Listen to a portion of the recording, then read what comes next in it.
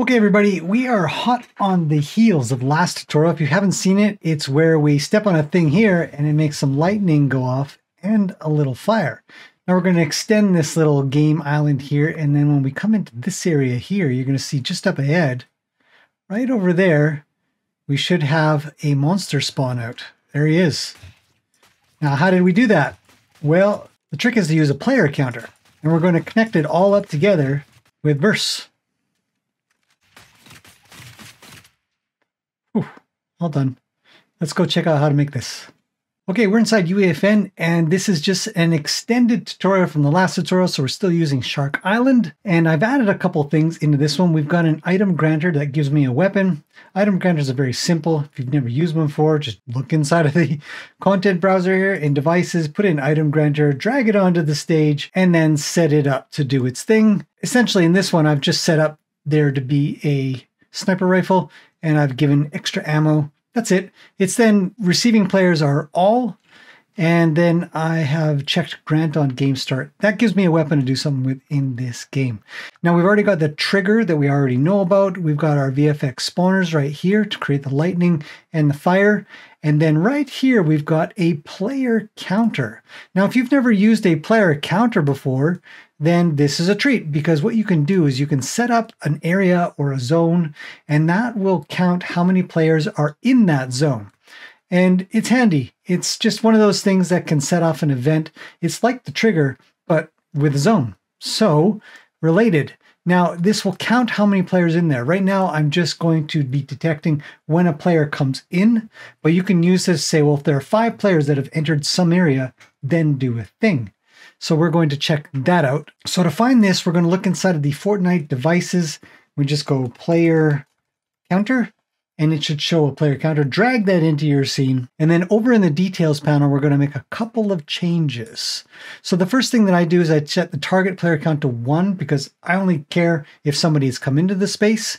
We want the info panel to be invisible, so uncheck this. It comes checked by default. We don't want the zone visible, but zone isn't actually visible by default anyway. So what we have to do is come down into the settings a little further down, and we will use zone. So check that, because by default it's unchecked. So check that. And then we're going to set the zone shape to a box. You can choose a cylinder as well. We just want a box. That's fine. And the time in zone to count should be 0. So it's instant. You can set this to run essentially it's just going to run a loop, a timed loop to check this many times, per minute. In this case, it's just checking all the time. And then size of units is tiles. So you can set this tiles or meters. I'm just going to leave it as tiles. And I've set this to be something like 3 by 2-ish. That's probably fine, because essentially we're just trying to detect when somebody comes across the grass here. So that's fine. That's done. Nothing more to do there. And then we can go over to our monster, which is a creature placer. So we can look inside here again, go creature, and it is the creature placer. You just place him up there. I've made mine one of the bigger guys. It's kind of cool. You could use a creature spawner as well if you really wanted to, or you could use the guards. It's all kind of the same thing. We're going to spawn this creature when somebody enters this space here. So that's pretty cool.